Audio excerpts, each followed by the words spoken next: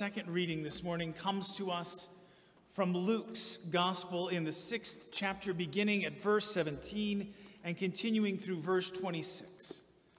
Listen for God's word to you this morning.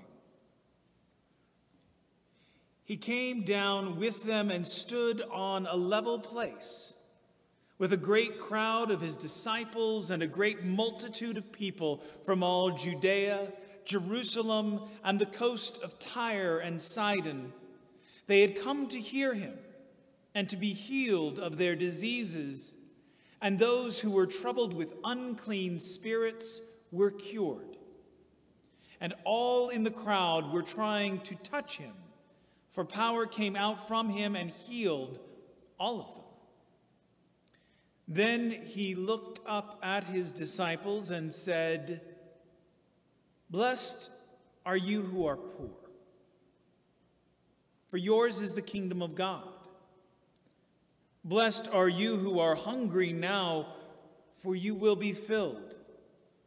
Blessed are you who weep now, for you will laugh. Blessed are you when people hate you, and when they exclude you, revile you, and defame you on account of the Son of Man. Rejoice in that day, and leap for joy, for surely your reward is great in heaven. For that is what their ancestors did to the prophets. But woe to you who are rich, for you have received your consolation. Woe to you who are full now, for you will be hungry. Woe to you who are laughing now, for you will mourn and weep. Woe to you when all speak well of you, for that is what their ancestors did to the false prophets." This is the word of the Lord. Thanks be to God. This past week, in her midweek musings email, Lynn Hinton, the executive director of the New Mexico Conference of Churches, wrote about the art of blessing. In it, she observed the varied times, places, people, and things she'd been asked to bless as a pastor. Everything from a child's skinned knee to a particularly zealous parishioner's NASCAR hat. She goes on to note that the dictionary defines blessing as an expression of good wishes or a special favor granted by God. Blessing, writes Lynn, calls attention to that which is wonderful. That's certainly something the world could use more of. There's no doubt that given all the pain and difficulty we've been through these past couple of years, we could stand to have our attention drawn to all there is around us on a daily basis to fill us with wonder. There are all the obvious things like the blessing of a good laugh, a decent cup of coffee, a chat with a friend, heck, indoor plumbing. But when it comes to blessing, Jesus doesn't confine the realm of God's favor to simply the things that we find wonderful. And that's our habit, isn't it? The writer Kate Bowler notes that Instagram is filled with examples that chronicle what we think is our best lives. Taking the kids to Disneyland, surfing in New Zealand again. Does it ever get old? Happy anniversary, honey. You're my best friend, my soulmate, my everything. All with the hashtag blessed. But in this morning's reading, in what I like to think of as the unvarnished Beatitudes recorded by Luke, Jesus challenges our assumptions of what God favors by naming as blessed the very things we try so desperately to avoid. You don't see too many Instagram posts of the poor with the hashtag blessed. Pictures of the hungry don't tend to trend on social media as blessed. We don't make a habit of pointing to grief and loss as a source of God's favor. And hatred, defamation, and exclusion that can be attributed to one's faith are more often than not a badge of victimhood than they are signs of blessing. So what gives? Why does Jesus say that those who experience poverty, hunger, grief, and persecution are blessed? Because to our ears, that doesn't sound like anyone's best life. That sounds like someone who might want to examine their life choices. The truth is that the Jesus that Luke shows us acts and sounds different in his preaching than the Jesus whose Sermon on the Mount in Matthew is far better known. When it comes time for Matthew's Jesus to preach, he goes up the mountain where he sits above them before he begins with the better-known Beatitudes. But Luke's Jesus came down with them, we're told, standing with them on a level place. And these two trajectories carry into the words each version speaks. The Beatitudes that we hear in Matthew are elevated. Blessed are the poor in spirit. Blessed are those who hunger for righteousness. These are spiritualized, these blessings. But in today's reading, the blessings Jesus names are far more grounded, far more earthbound. It is the poor, period, who find God's favor, those who are bereft of material wealth. It is the hungry, those without enough food to eat. It's no wonder that Matthew's version is the better known of the two. We're far more comfortable with those Beatitudes since they don't tend to challenge the material comforts that we so enjoy. Which makes it all the more important that we stop to take stock of the radical prospect of a divine blessing that threatens to turn how we think about God's favor upside down. Perhaps one of the smallest differences between these two accounts points to one of the most significant things to take away from this version of events. In Matthew, when the disciples come to him, Jesus just starts talking to them. In Luke, however, maybe you noticed that before Jesus says anything, he looks up at them. For Luke's Jesus, it's less important that he sits somewhere that the people can see him when he talks. Rather, what's most important is that they know he sees them. That's the very first thing, by the way, that God tells Moses on that holy ground where the bush burns and is not consumed. God tells Moses he has seen the misery of God's people in Egypt. In the same way, this detail about Jesus looking at them, accompanied by these words of blessing, assures the poor, the hungry, the weeping, and the reviled of the earth that God sees their misery too. That while their struggles might get overlooked by the rest of the world, they do not get overlooked by God. In fact, it is to such as these that the present realm of God's power and love belong. It belongs to those to whom nothing else does. It is the home for those who have nowhere to go, nothing else to cling to. And it has to be said that what Jesus offers is not a cliched version of, it may be Friday, but hang on, baby, because Sunday's coming. This is not pie in the sky and the great by and by, that convenient and ultimately hollow bromide offered so easily by those with plenty who preach patience to those without to try to make their misery more palatable. Well, sure, things are bad now, but don't worry. When you die and go to heaven, everything will be great.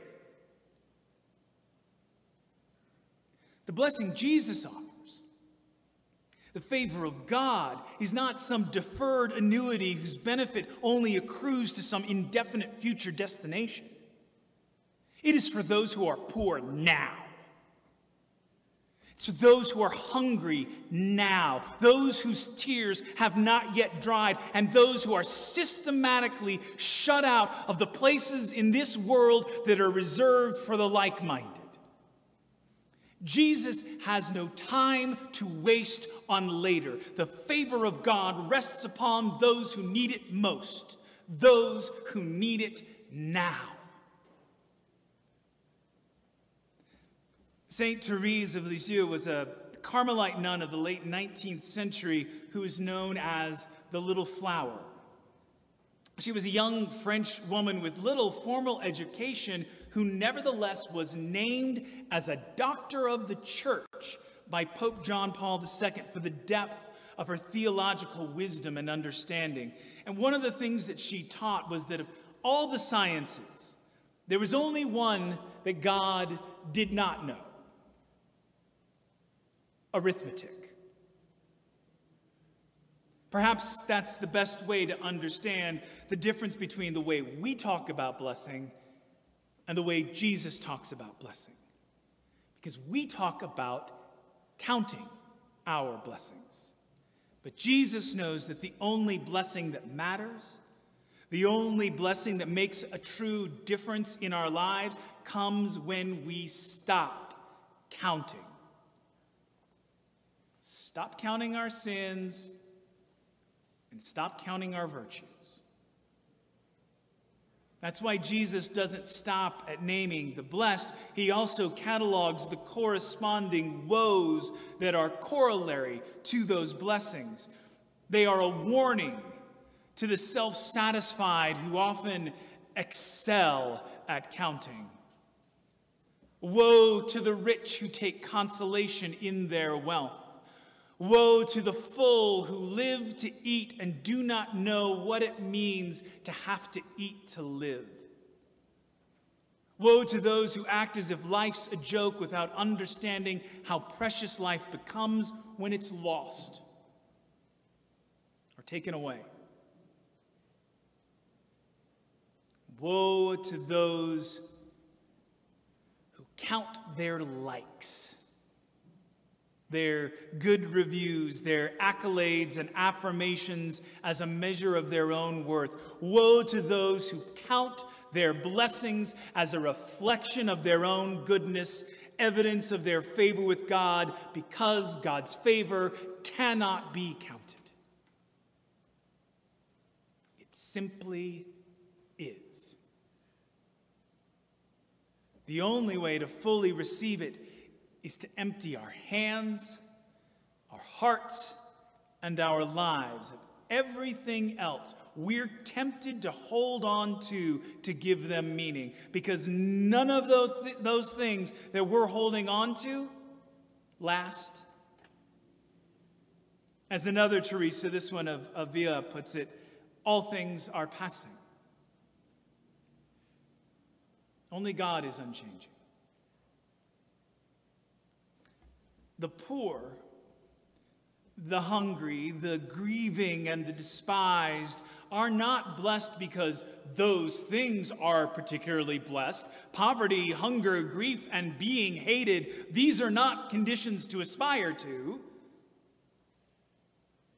Such as these are blessed because they have had the false promises made by the things of this world stripped away, and can see that such things are always passing. Those who experience them find themselves in a position of complete and utter dependence on the only one who is unchanging.